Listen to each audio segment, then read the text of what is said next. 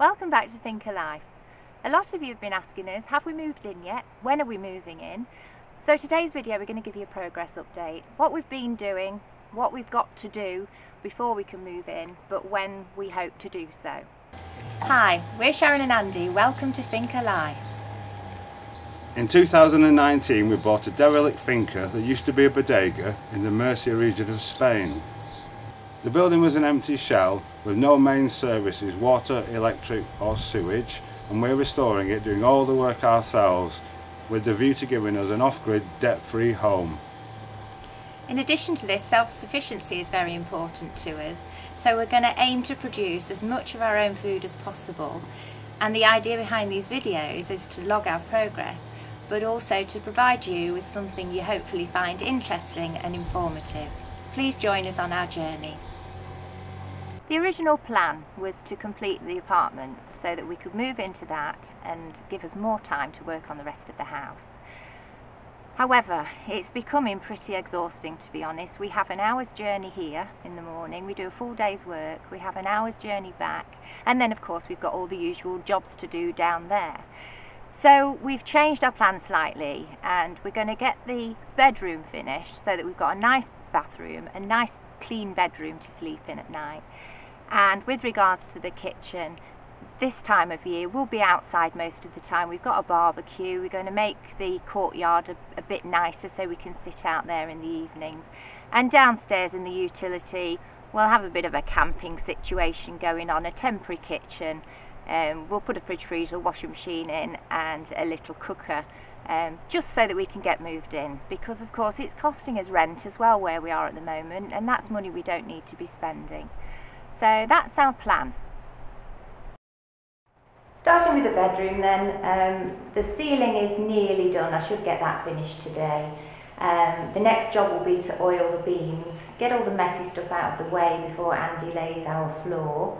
So the walls have got to be painted yet, and the pipe work for the water and the electric's got to be boxed in.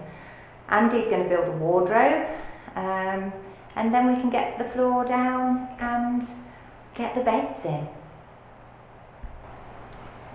Here we are in the courtyard.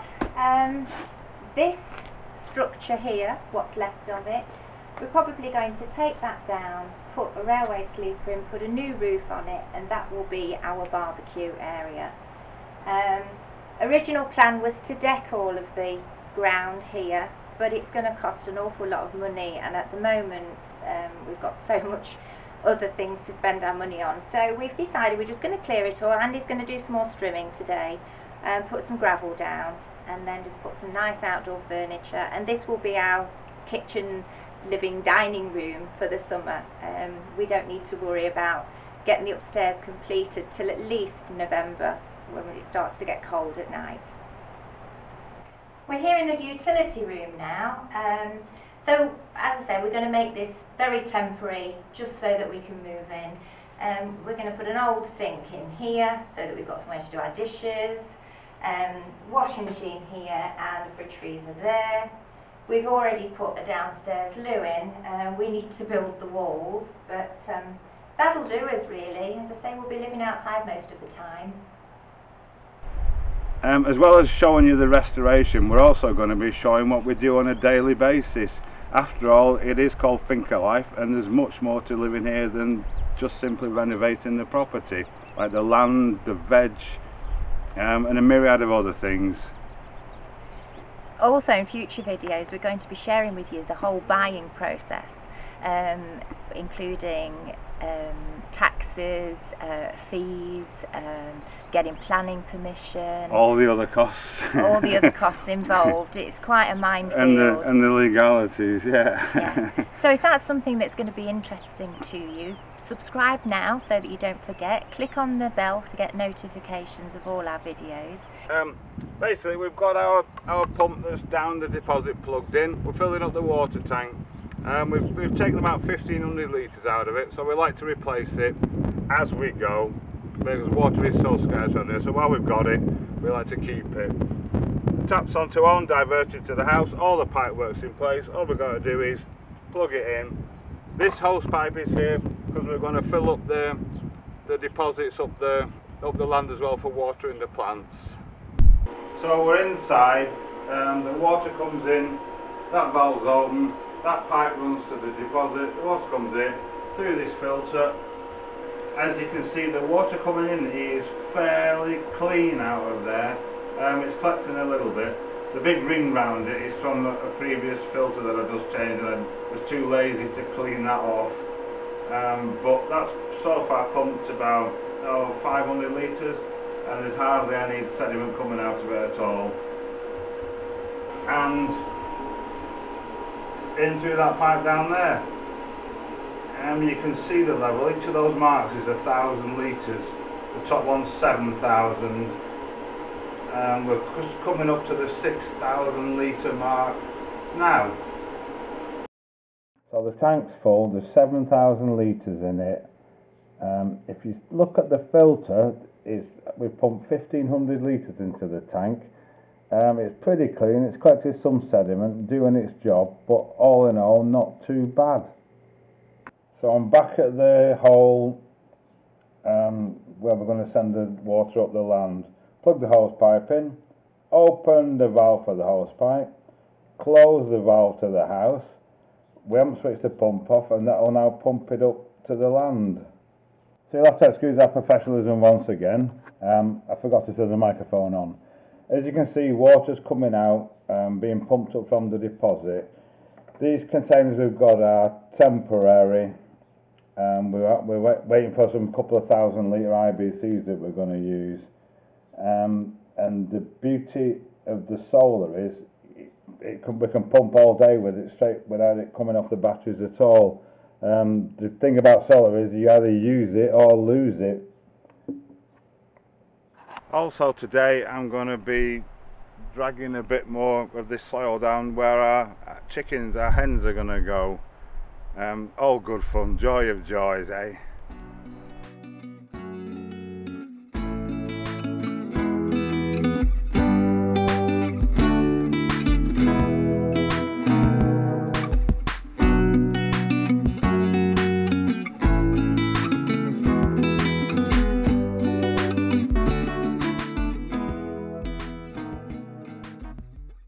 The endless task of strimming the land.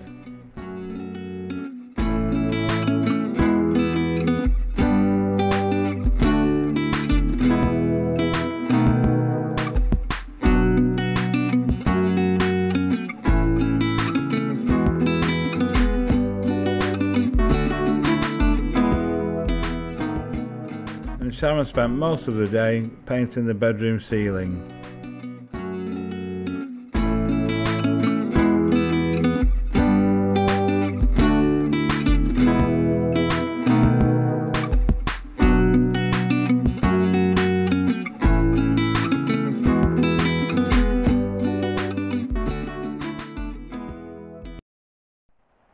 So Sharon's carrying on painting the ceiling. We just thought we'd show you how good this stuff is. We've got a big crack there, and actually they just disappear.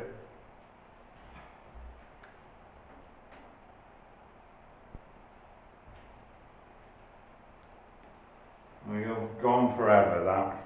What crack. So Sharon's cracking on with painting the ceiling, still as you've seen. She's run out of paint, so we're going to mix some more.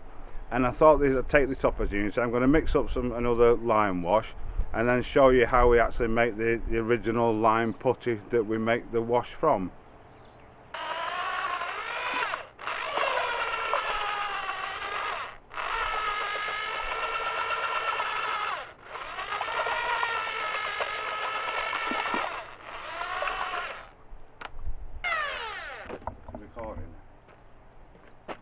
As you couldn't quite see it on the original video, you can see the consistency of it there now. It's like thick. Hopefully you can this time. Right, now I'm going to show you how to make the putty. Sharon's going to toddle off with that and crack on with the painting. So we're doing it outside because the dust off it is horrendous. If you do it inside, make sure you wear a mask because it really is unpleasant. We're just going to literally dump the lime in our tub here.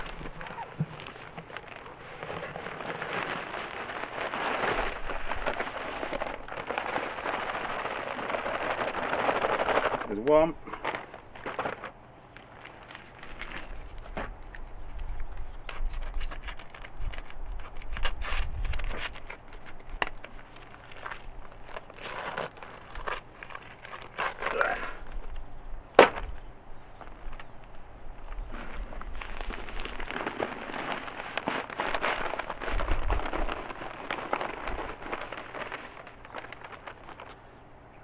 And two. All we're doing now is fill it up with water. So we brought it in before we fill it up because it's going to be too heavy to move, and all you do is just add the water. We're going to do it 5 litres at a time. It's a 50 litre bucket, so we expect it to take somewhere around 50 litres because the lime just absorbs into the water.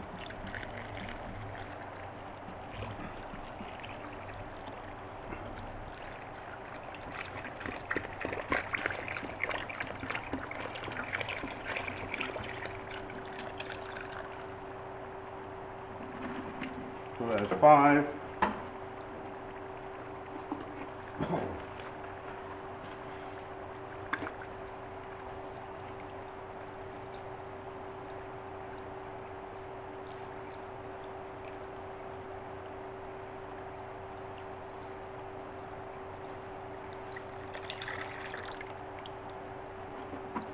We'll keep adding it and come back to you shortly, as it takes a while for it to run down and be absorbed by the lime.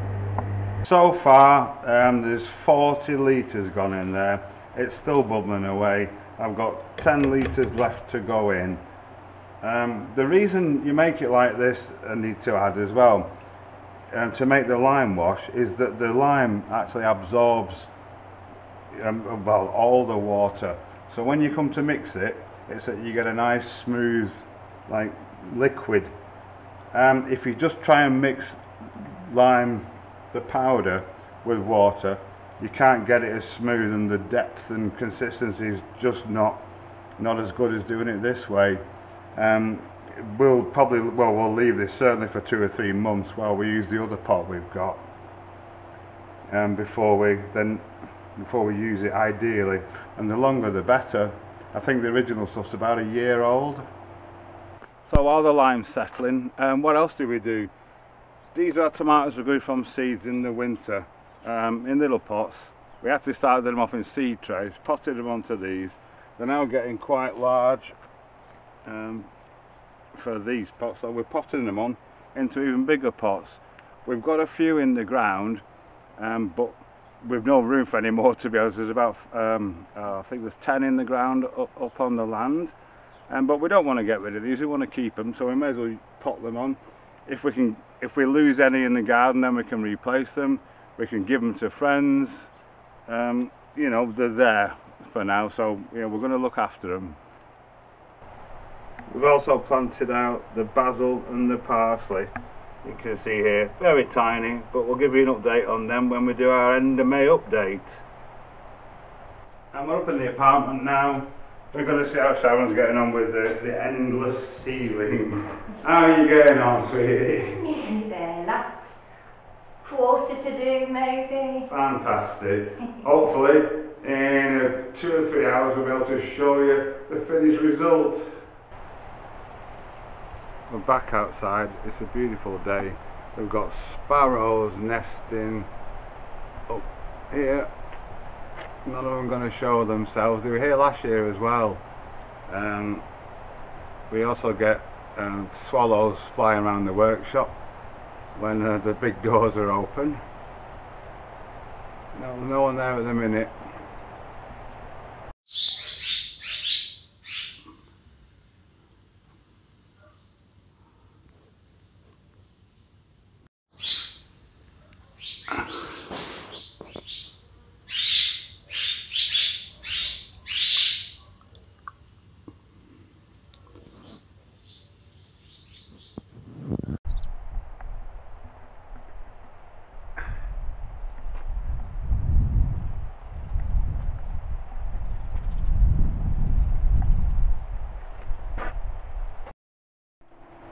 So back at the lime putty, it's still got 40 litres, it's not soaking in so much now.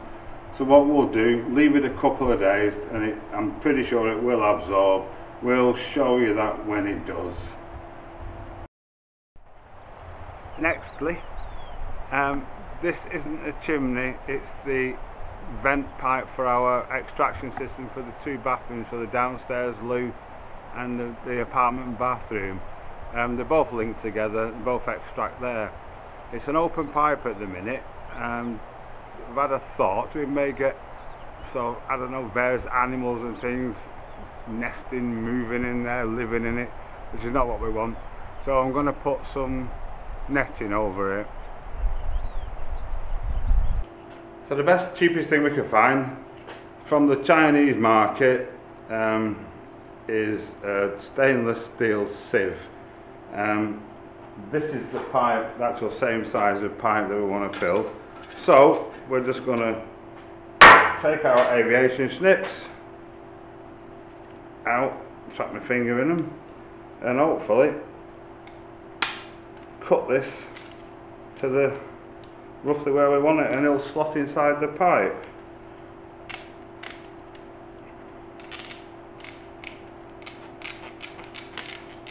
They're only about €1, these sieves, so they'll stop mosquitoes, they'll stop flies, they'll stop ants, stop everything.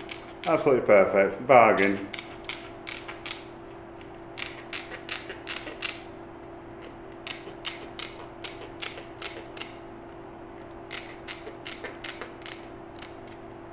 And nearly there. Okay. Lovely. That's the same size of pipe, you can see, and we're just gonna, on the actual pipe outside, we'll just get it roughly to shape now where we want it. Put a little nick in there.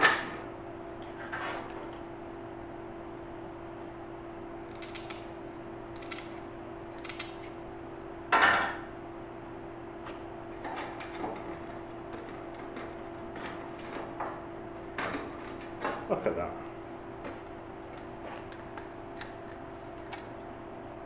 Perfect, that'll do the job. We'll slot it in, bend the edges over. Happy days. If you can see that there. Let's go and do it. So I brought up the ladder with me. There's the roof. This is where we're going to put it, on this pipe here. I couldn't do it one-handed, but hopefully you can see that in there now. Probably a bit bright, but there we go, it's done anyway, another job done. So, all in a day's work. My next challenge, I give myself these challenges. I'm going to make a light for the bedroom ceiling, and I'm going to make it out of that, a piece of wood. It's an old piece of wood we've found. It's got a bit of a live edge on one side. It's quite interesting. So the first thing to do, I reckon, is to clean it up and see what we've got underneath. So I've got a bowl of hot soapy water from our solar hot water system.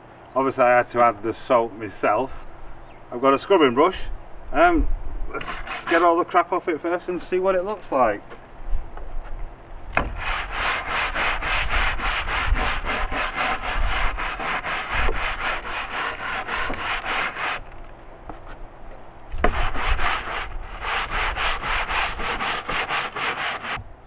Well, that's pretty nice.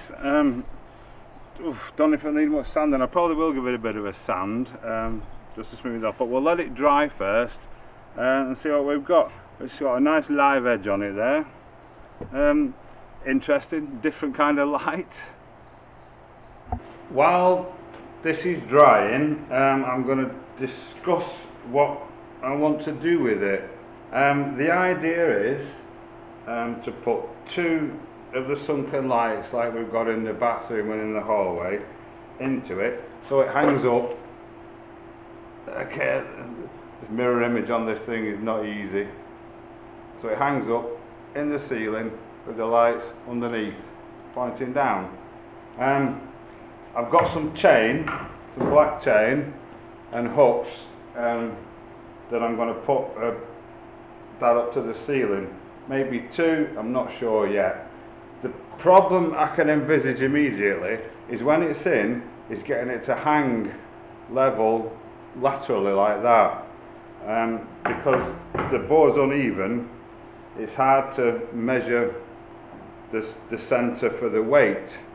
So what I'll probably do is just stick a couple of hooks in randomly, because you're not going to see the back of it anyway, and try it, and then just adjust them accordingly until it hangs level. But obviously I need to have the lights fitted in it first to get the balance right. So yes, we plan. Any suggestions, drop them in the comments below. I've never made a light out of an old piece of live edge timber before. I think it'll look pretty cool though. Okay, it's nearly dry. I'm not the most patient person in the world. Orbital sander, 80 grit paper. Runs directly off the panels. Remember, solar, use it or lose it. Let's give it a whirl.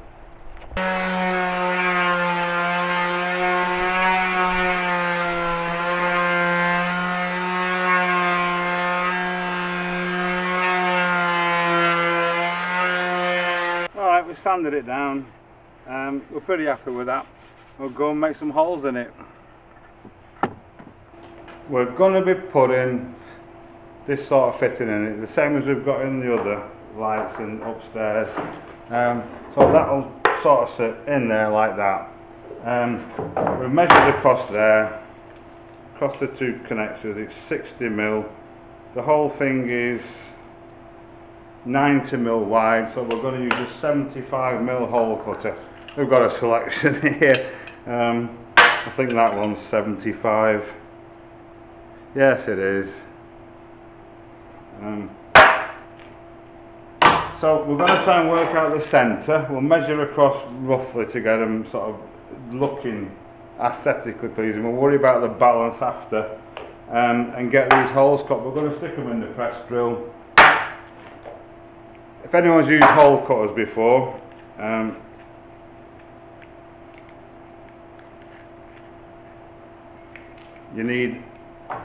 if you get an arbor, which is one of these things, selection of hole cutters, they all fit on the same. You just twist them on, screw the little, line the holes up for the locking pins. He says easier said than done, and just screw them through. That's it, job done. That goes in your drill. Bob's your uncle. So eventually we've got the holes done. You can see them there, and these just pop in like that. There we go, and the little light fits in there, and you can even rotate them. Lovely. Right, so now we're going to have a mess about with it and see if we can get it to balance and hang the way we want it to. Well, that wasn't too painful. That's sort of hanging pretty good, I think, pretty acceptable anyway. All we've done is put 2 hooks in the back, put together that chain, put 2 hooks in the back, one there and one there. We actually had to remove this one over 5mm or so, so not a bad guess at all, to be honest. And we can always make minor adjustments by moving them laterally, the hooks laterally, should it not be right in the future. So very happy with that. It's looking good already, isn't it? What's next? It's pretty much done actually. Just needs a coat of oil. I'm actually going to leave it there today because I want to be sure that it is totally dry, because we give it a good soaking before we put any oil on it. So to be continued. So the bulk of the ceiling is finished. We've just got this bit up there to do, and we're not sure what to do with that area. Might make a nice sleeping loft or something, but we're making progress. It's been a bit of a slog, Putty's done. So that's all for today, folks. We hope you enjoyed spending a day with us. We'll see you on the next one. Thanks for watching.